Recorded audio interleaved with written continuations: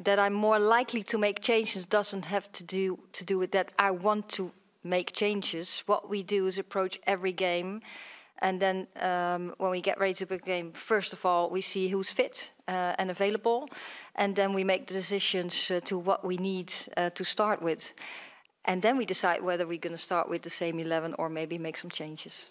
Yeah, we shouldn't compare it all the time. We're in a new situation now, and we have some team dynamics, some changes in team dynamics too.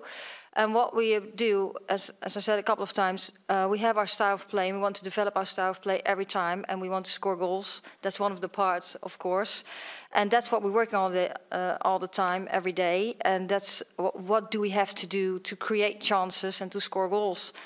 And that's what we're talking about all the time too. And yes, at the end, we hope that the ball gets in the back of the net. Pernille Harder's strength as a player is probably dribbling with the ball. It's obviously in attack. I think she's a hard-working player as well. But I think that's probably why they're playing her higher up, because she's got that quality on the ball that not many players in the world possess. I think we've seen it in the past few years. She's been one of the best players in the world. Not just at Chelsea, but also when she played for Wolfsburg and also for Denmark, because they did pretty well in the previous Euros to last year as well.